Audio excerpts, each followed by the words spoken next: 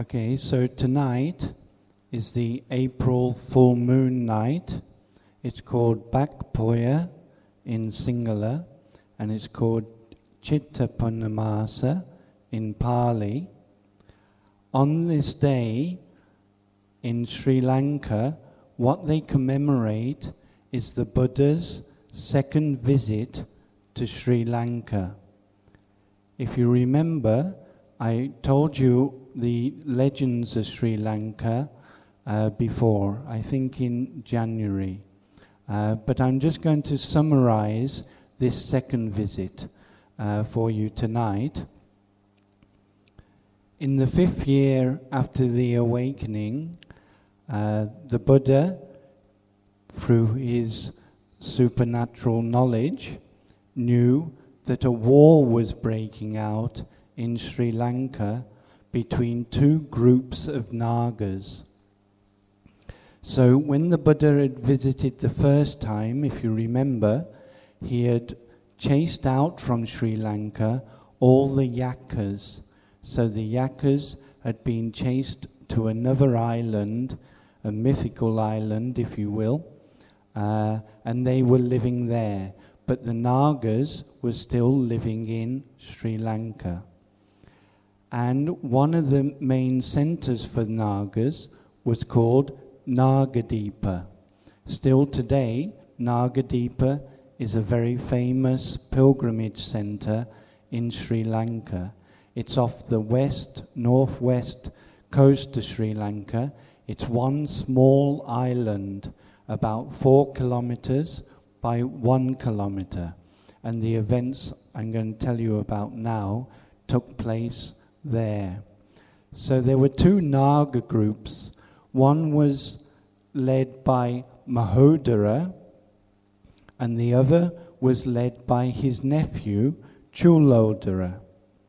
So these two had followings, large followings of Nagas, and they had fallen into a dispute about the ownership of a jeweled throne. So they were going to war about who really owned this jeweled throne. So the Buddha was at the time in Savatthi in northern India, but with his supernatural knowledge, you know, in the morning and in the evening, the Buddha would always look around the world to see where he could be of use to people. Okay, so he looked around and he saw that a war was about to break out. So he decided to travel down to Sri Lanka to settle this war and to bring peace to Sri Lanka.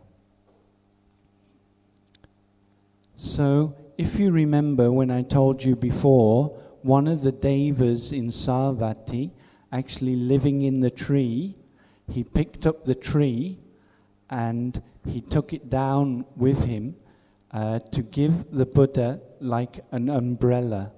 It acted as an umbrella, so the deva was holding the tree over the Buddha as an umbrella. That deva's name is Samiddhi. Sometimes you will see representations of this with a deva holding a tree over Lord Buddha to keep him from the elements. So that's portraying this event, you see, when you see it. So when the Buddha got there, what he did is through his supernatural powers, he spread darkness all over the island and all over Sri Lanka. So the Nagas were very frightened because of this great show of power. And then, after he had subdued them, if you like, brought them to kind of a position where they were willing to listen, then he spread metta. And, you know, if you've ever been with somebody who really has a lot of metta, you can really feel it. You can really feel it. It really emanates from them. But you imagine what it's like if the Buddha is doing metta meditation, you see. It must be really, really powerful. Yeah. So the Buddha spread metta to the Nagas that further calmed them down, and then he gave them a Dhamma teaching about anger and the problems of anger, and how anger just starts over a little thing, starts on a little thing, and then it grows, and you feed it, and it grows, and you feed it, and it grows, and before you know, you've got a whole war going on. So that is what had happened actually in Sri Lanka between these Nagas. So the Nagas said, okay, we'll just destroy the throne. We'll just destroy it like that. But they had a second idea, a better idea, which was that they would give the throne to the Buddha. So they gave the throne to the Buddha, and the Buddha sat down on the throne, and then the Nagas came and served him dana. You can sometimes see representations of this, you see. It's very nice when you see it. Right? So one thing is, about the Brahma Viharas. The Buddha was always emanating these good qualities of metta, karuna, mudita, upeksha, and so on like this, And that would actually help settle settle things down. And he managed to stop that war in Sri Lanka at that time. And now, when you go to Nagadeepa, it's a pilgrimage center, when you go there, it actually houses this throne, and they have the tree that the Deva picked up in Savatthi and took down. The tree is also there. So you can go, and you can pay respects to the throne. You see, the throne becomes a kind of relic. It's a relic, not of the Buddha's body, but of what he has used. It's called Paribhoga Dhatu. Okay, so it's a relic of something that he used. Another thing you can find is the bowl that the Buddha used, not at Nagadeepa, elsewhere. But you can find the bowl. Because he used it, it's kind of sanctified, if you like.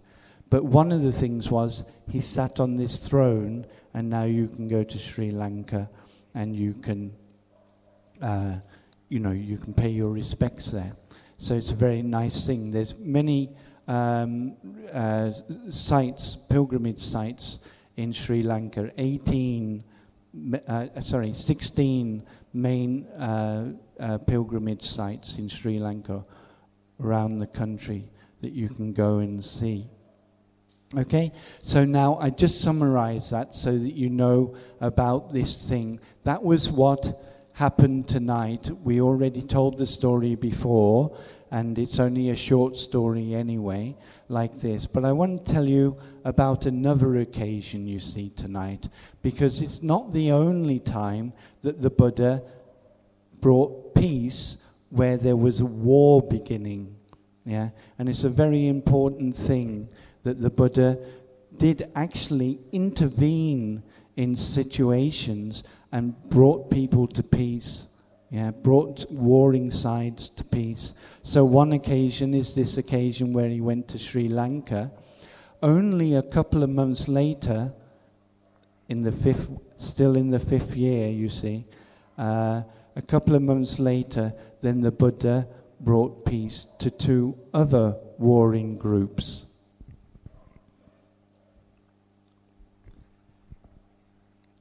Now, in northern India, I've described it before, the states, if you were divided into republics, and there was monarchies and so on.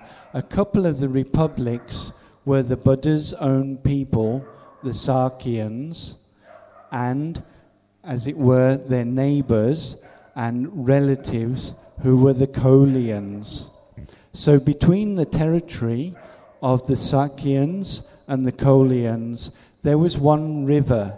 The river is the Rohini River. And that river, they used to share the waters of that river, yeah, for their irrigation. Of course, important to bring water for your irrigation, then you can grow your rice and you can feed yourself and you can have surplus and you can expand your communities and so on and so forth. But you know, in India, during the month of June, that's at the end of the dry season, so all the water is running out. I've been in Madhya Pradesh, which is, you know, not so far away. I was in Madhya Pradesh one time, and the water's actually in the river. There's a river going through the village. The waters had actually dried up by January, right? And they're still dry in June.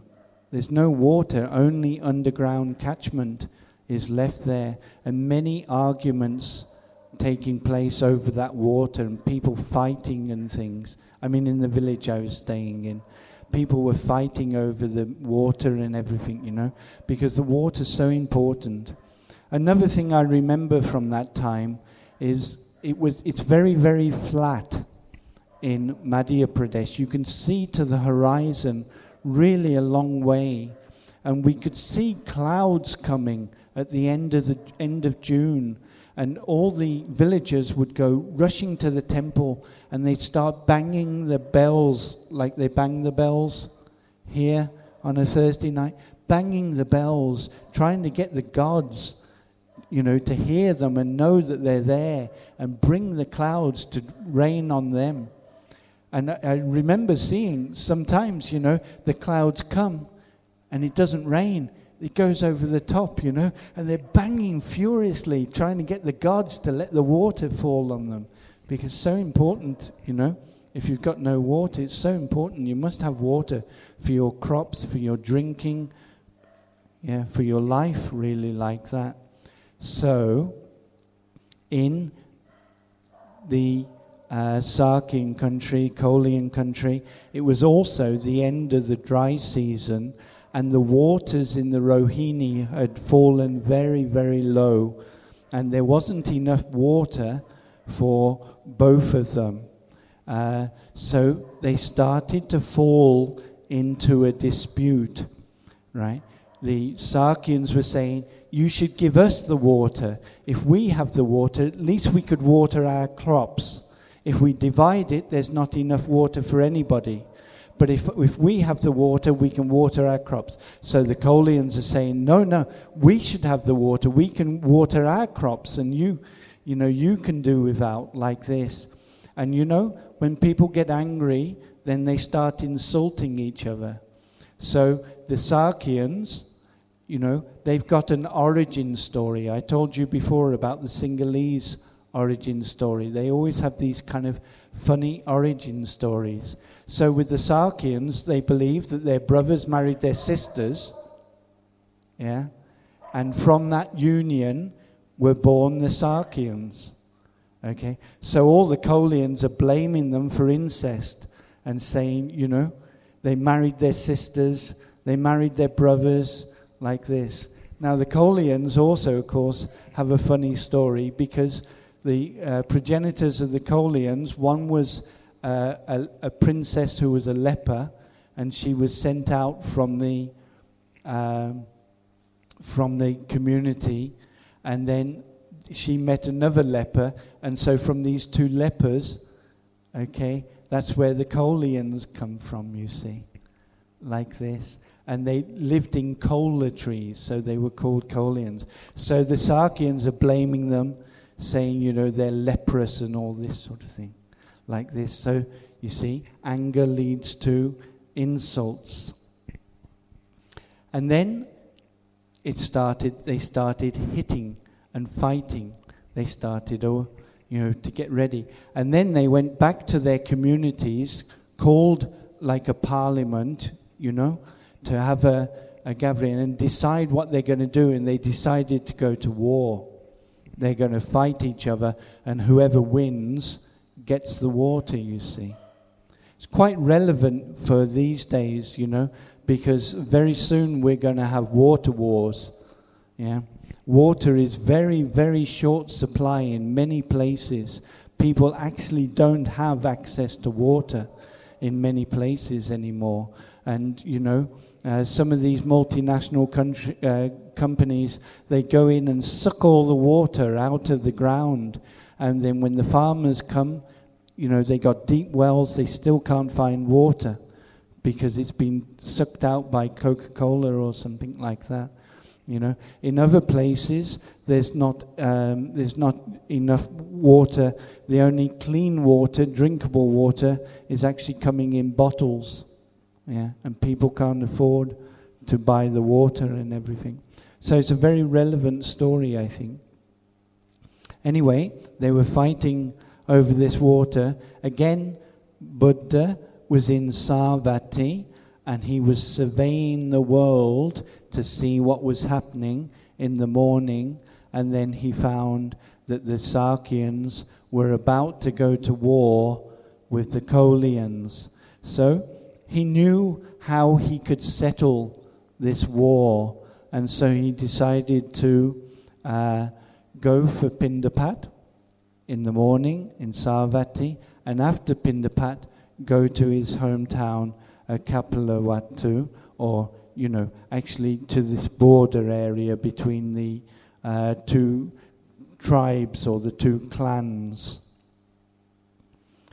Right? Again, he did the same thing or a very similar thing. He went up into the sky, and then through his supernatural power, he made everything dark. So it was dark all over the land, and then everybody again calmed down. And then an interesting thing happened. Because the Buddha was there, the Sakyans decided to throw away their weapons. They said they cannot kill people in front of the Buddha. Yeah. Having the Buddha just as an icon, if you like, in their midst was enough for them to throw away their weapons. And they said, even if the Kolians take the water, we cannot kill people in front of the Buddha. But the Kolians were also related to the Buddha, and they also had the same idea. So they also put aside their weapons. And then the Buddha asked them why they had come to the two sides of the river. Why had they assembled there? So they had to say, they were going to go to war with each other over the water, like that. And the Buddha asked a very relevant question, which was, what is water worth? So they said, it's worth very little, Even if you've got water, it's actually worth very little. And what is blood worth? You see? So if you think about it, blood is worth more than water. Yeah? It's a very good teaching. If people would think about these sort of things, what is oil worth?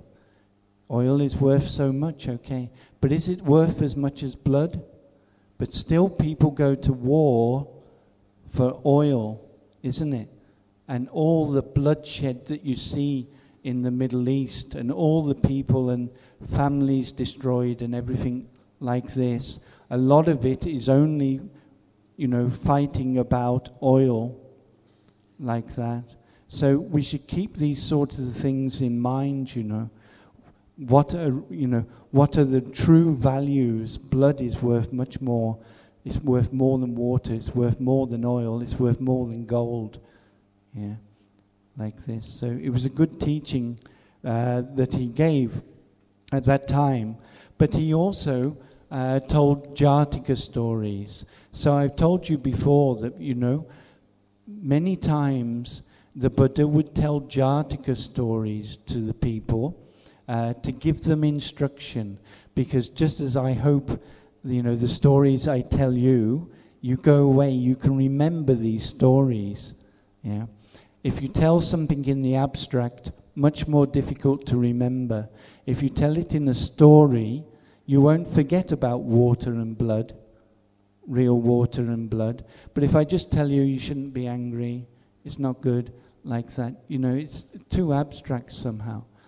But if you've got an image, you can remember it. So the Buddha also used to teach through images. And it's a very important thing, during the Middle Ages, the Jataka stories were really the main way of passing on the teachings in the Buddhist community. And people would learn morality from those teachings. They were taught to children. Old people, all the old people in Sri Lanka when I was there, all of them know all these stories, but all the children know them as well. I was really, really astonished because I didn't know them. I knew abstract Buddhism and things like this, but I didn't know this story Buddhism like that. And even 11-year-old, 12-year-old boys and girls can tell long stories from the Jatakas. It's really a wonderful thing, you see. Now, less and less this sort of thing happens. And they would also, play pantomimes of the Jataka stories. People would go round in like troops, and then they would set up a stage, and they would enact some of these Jataka stories. And there's a way of telling them, with, recitation and so on like this. Really wonderful if you ever hear it, but so rare to hear it these days. Everybody is watching television, really, going to the movies. They got conditioned for something else, and they don't get these moral teachings anymore. Somebody turns up in the village and sets up a stage, nobody goes anymore, so they don't go. But anyway, the Buddha told some stories. So I also tell you the stories that he told on that time. Or I tell you a couple of the stories anyway, because he told about 5. So it's too much, you see. It will take too much time. But one of them is the Pandana Jataka. So this is an interesting story about a Pandana tree. I don't know what it is in English. I don't know if it's identified. But it's a Pandana tree. And there was a bear. Okay, so this bear used to go and rest in the shade of the Pandana tree, right, during the midday. And then he would go every day and he would rest there like this. And then one day when he was resting, one of the branches from the tree fell down. It's just, gone rotten, One of the branches broke off, fell down, and it hit him like this. And then he jumped up, and he was a very angry bear, right? And he misinterpreted what had happened. He thought that the spirit living in the tree had thrown the branch at him, right? So he got angry with the tree and got angry with the tree spirit. It's also, if you think about it, how many times did we also misinterpret what somebody said, what somebody did? We think they're like this tree spirit throwing branches at us, but in actual fact it's something completely different, something that we don't understand, but we see the branch falling, we know there's a spirit, tree spirit in the tree, yeah? And then we put 2 and 2 together and we get 5. We think the tree spirit has been throwing branches at us. So the bear got very, very angry. Now, just at that time, there was a carpenter coming out from the local village. And the carpenter wanted to make a chariot. So he was looking for some good wood to make a chariot with. So he came up to this pandana tree, and the bear was still there. And then the bear said to him, "What are you doing, roaming about in the forest?" And the carpenter explained he's looking for good wood to make a chariot like this. And then the bear told him, the best wood for making a chariot is pandana wood. And this here is a pandana tree. You cut down this tree, okay, and you can make the best chariot. yeah, out of it. And then the carpenter is very astonished. For one thing, he's never heard a bear talk before. And he thinks, well, this is wonderful. The bear is telling me it must be true. If a bear is talking and he's telling me, then it must be true. I'll cut down the tree. And then the bear was very happy because he's got his vengeance on the tree spirit. So the bear, thinking his job is accomplished, he started to go off for forage for honey, right? And then the tree spirit jumped out of the tree and took the form of a boy, and he asked the carpenter, what are you doing? What do you want to do? And he said, I'm making a chariot. He said, do you know bear skin is really good? It's really good for chariots. You can lash, it together. It'll last a really long time. And he said, but the bear is gone. He said, look, did you ever see a tree get up and walk away? A tree can't walk away, but the bear is walking away. You go and get the bear back. So he went and brought the bear, and then he killed the bear, skinned it, ate its meat, right? And then he's got the skin of the bear, and then he cut down the tree as well, right? So what happened, right? From misinterpretation, people get angry, yeah? Then they kill the bear, and they cut down the tree. Everybody perishes, yeah? Anger is a very wrong thing to do, you see. If you get angry, you don't make the right decisions. You try to hurt other people, and they try to hurt you, and everybody lands up being hurt. So the Buddha told this Jatika, you see, about the bear and the pandana. You won't forget that one either, you see. Okay? And then he told, actually, as I said, he told 5 Jatikas, but that was one Jatika about not getting angry, not misinterpreting, not jumping to conclusions, not attacking others. Okay? The other Jatika is called Samodhamana Jatika. And the moral of that one is that people who are relatives shouldn't quarrel but should work together.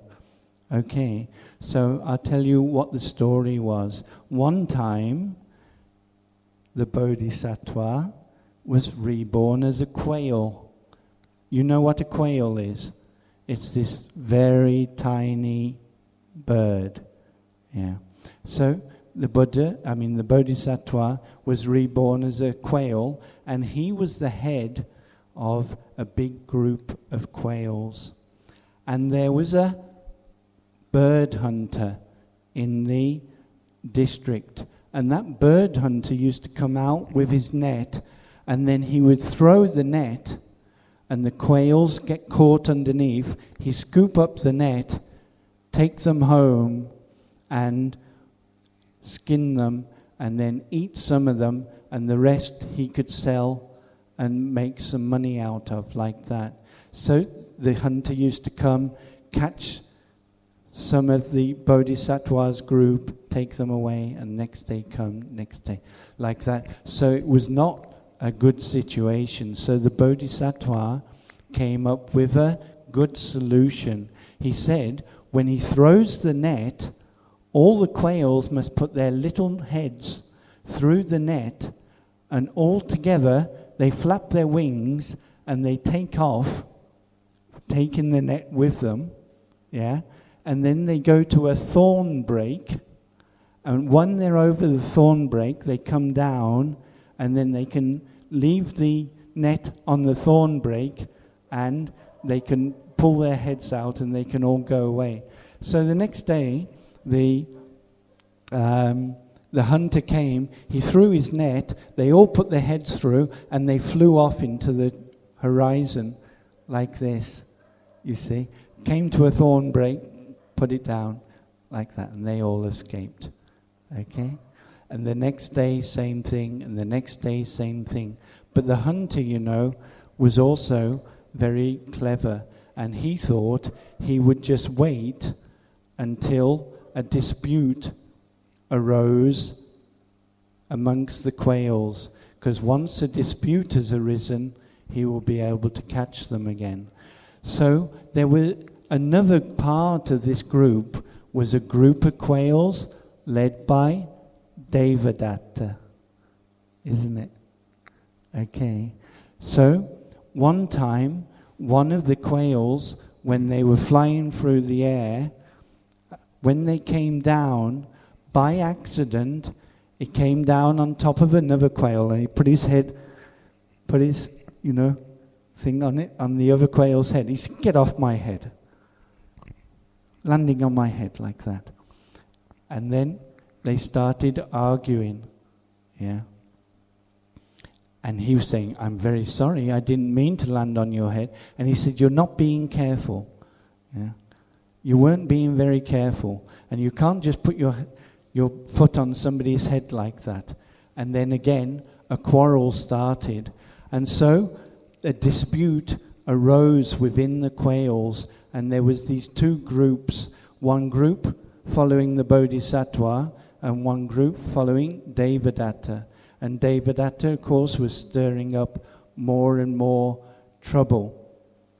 Okay, and the hunter saw his chance, because now the quails are in dispute, they're not working together, it's easy to catch them. So he came along, and again he threw his net, and the quails, because they're not working together, were not able to rise together, didn't poke their heads through the net together, didn't rise together, didn't fly off together, and the hunter was able to take them away and stew them, and sell the others. So this was another Jataka that the Buddha told that time, to show how important the Sakyans and the Kolians were actually related groups. They should work together. If they don't work together, then disaster comes upon them. If they come, a split in their loyalties, it's very easy to overthrow them. You can understand this also in Malaysian politics, I think. What people want to do is divide communities, and then they're very easy to control. It's actually not just Malaysian politics, of course. It's politics all across the world. That's what people do. They divide people against each other, and then they can control the populations. So again, harmony, being together with your with your relatives, settling disputes and so on, will lead to success. Falling into dispute is going to lead it to a disaster. So that was another one that he taught. And the Buddha also taught a very famous sutta called the Atthadanda Sutta. It's now found in the Sutta Nipata, and it really just tells the story about how the Buddha saw the conflict in the world. If you look on the news every night, it's really repulsive. You see so much conflict and so much terrible things. Just now, just before I came out tonight, there's another of these things come from the Islamic State. There's two groups in Libya. One group they've taken to the ocean and they've beheaded them. And the reason they've done it is because they're Christian. And another group is in the mountains and they shot them in the head, and then they made a video out of it. You see, we see this sort of thing every night. So the Buddha also saw this conflict and was, repulsed by the conflict, and decided to try to find the way out of samsara. So this Atthadanda Sutta is about the seeing of the conflicts and seeing of the situation in the world, and the urge to do something about removing yourself from samsara. Okay? Now then, the Sakyans didn't go to war, the Kolians didn't go to war, blood was not spilt like this. So the two groups together, they decided, if they'd have gone to war, then they would have lost so many princes. And instead, they didn't go to war. They would give those princes for the Sangha. So, from each side, they elected 250 of the princes. That means the noblemen, if you like. And 250 Sakyans went forth at that time, and 250 Kolians went forth. Right? But just like Nanda's story, if you remember Nanda's story, they were not very happy. Right? They hadn't actually chosen to go forth. Their elders had told them to go forth. And they had had to walk out on their wives. Right? So they're all thinking about their wives and longing to go back to their homes like this. So the Buddha came to know about their dissatisfaction. And then, again, through his supernatural power, he took those 500 and he went to the Himalayas, to what is Lake Anandajoti. And there he taught them the Kunala Jatika. I'm not going to tell you this Jatika because it's one of the most terrible Jatikas in the collection, actually. It's about how